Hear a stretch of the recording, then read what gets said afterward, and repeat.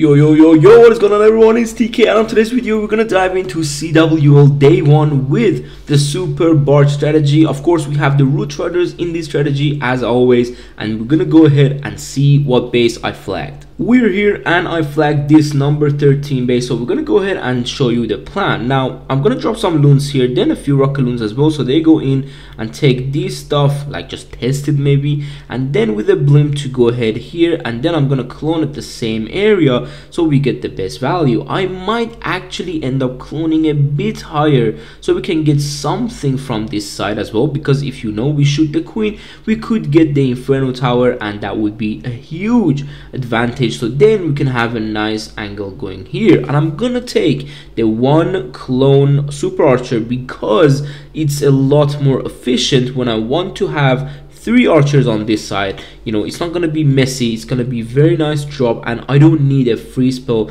for example, for sweepers or any other thing. Then we can of course go around the base, add few important barbarians to these defenses which are on the outside, and that could take our root riders and, you know, just pull them to the outside. And that is basically for the plan, nothing too crazy. And then we can go ahead and watch some of my friends and teammates attacking with some insane strategies. We are live, let's go ahead, take the blimp. And I always tell my students and viewers that make sure you know how to attack with one clone as well, because it's really good, for example, on these bases where you need efficiency. So let's go ahead with the archer, barbarian here, and then we're gonna go ahead with these loons. One more loon, a bit angle, let's go with angled rocket loons, then the blimp, another angle rocket loon for the scatter shot. Nice. We're gonna go ahead, let's make sure everything is invisible first. Now these goblins have to take out that, and then they can move on. Let's go with another invisibility and then the clone. Now you can see the clone, 3 archers on the right side, simple as that. So nothing too crazy, they're not all over the place. I'm gonna make sure the king is invisible for now because I want a better angle for the king. Let's go ahead with the rage. Now for the next thing is I'm gonna make sure the king is visible so we can shoot it and get the monolith. This is my whole goal. Look at that, beautiful. The archers managed to get the queen and the rage tower, but not the inferno. Now that is not the end of the world. Okay, let's pull the CC, come on. This is a weird CC which we need to use the Titan, and yeah, because otherwise the loons will keep killing our barbarians. We can't really do much about that. Let's go ahead with the Titan, archer, and then this. We can kill that Tesla real quick, and then let's start. We're gonna go ahead with the ground warden. I was actually with the king of the hill, which made me have the air warden for the Lalo, but we need that cannon down. Let's go ahead with that root rider, one more barbarian, make sure the king doesn't go to the outside. We drop the queen as well. Sometimes, guys, I forget the queen. Okay, it's not my fault. The queen is really a tough hero, man. Now the root rider is going in, king it's going out. Not the end of the world. Queen can follow behind, but I'm not sure if she will. Okay, she is. Let's pop that. I didn't get the king and his ability with the, you know, bug. It doesn't matter. We have the earthquake, which will help us eventually in the base, hopefully.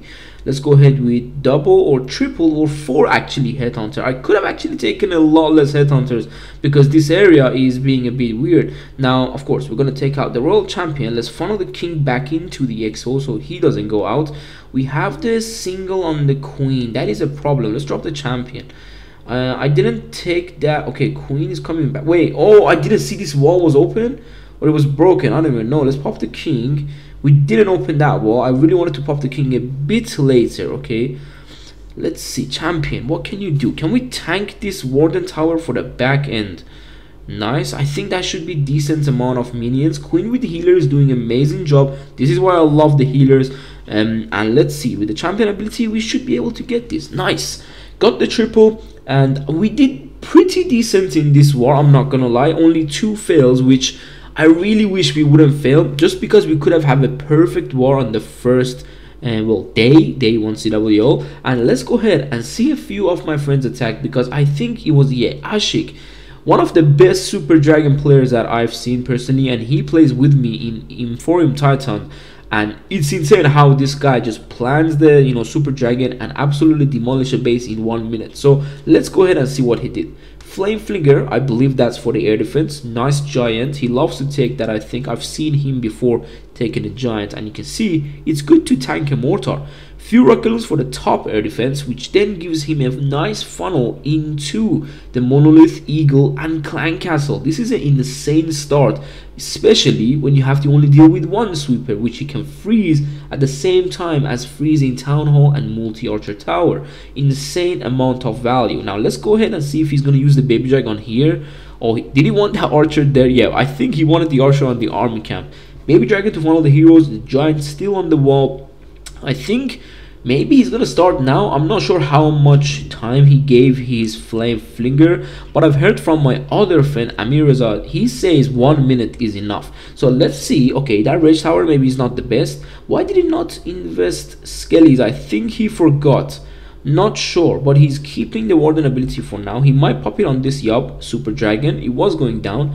CC comes out, a few archers. That is most likely a mass Rockaloon CC. I'm not even gonna lie, because yeah, Lava Hound, only 3 archers. I don't know. It's probably like Ice Golem maybe, but Ice Golem you still have 5, you know, archers. This is probably a mass Rockaloon CC, but we're gonna go ahead with that Freeze, Rage, and the Warden ability was the Healing Tome. Insane amount of value that it can give your dragons when you're going into the Town Hall Poison, especially on some bug spaces or something. Now I'm not sure why he did it on this one. Maybe his healing ability, yup, of course, is 18. Nice. King on the outside, he has probably the Rage. Oh, I was gonna say Rage and Gauntlet, but he doesn't have the Gauntlet. Now I don't know if he doesn't have it on this account or he doesn't use it with the Super Dragons.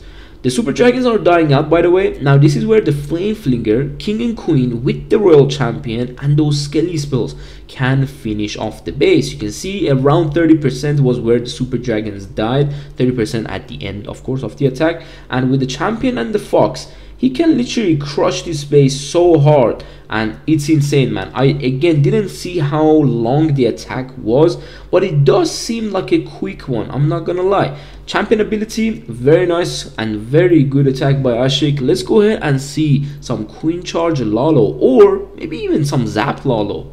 We are here and Danny is attacking with some Zap Lalo. Now he's a good Lalo attacker in general. I think his main army is Queen Charge, but when he sees a ring base, I think it's just a lot better to kind of Zap Lalo it.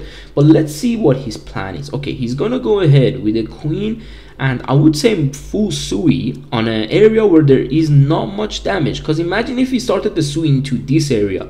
2 exposed Ricochet Cannon, Queen, and the Scatter Shot with the CC pool. It's insane amount of damage. So he's going in where there's only a multi Inferno and maybe a multi Archer Tower, which he has Ice Golem for. So decent start. That wall breaker I think should have targeted this, right? There's nothing behind that wall. I don't know. That's a good wall break. Is he gonna make it? Come on, come on, come on. He made it, and it was a decent wall break. Now, oh, yup, that is what I was gonna say. The Queen is going to the outside, and this could be an issue. I don't know if he planned to get the Town Hall with his Queen, but maybe he did, and that means he now has to blimp the Town Hall. So let's see what he does. He pulled the poison. This is most important while he was waiting for. Then he can start the Lalo now very nicely, so he doesn't have to care about the poison. Rockaloon CC comes out with the Ice Golem. Very nice poison for the King and all the CC. Queen is getting the Eagle, which is so good. And then now with the Lalo, oh my god, holy Lalo, how many loons did he drop in front of that Inferno? Headhunters, Blimp, and the Warden ability. Now he has to deal with one sweeper.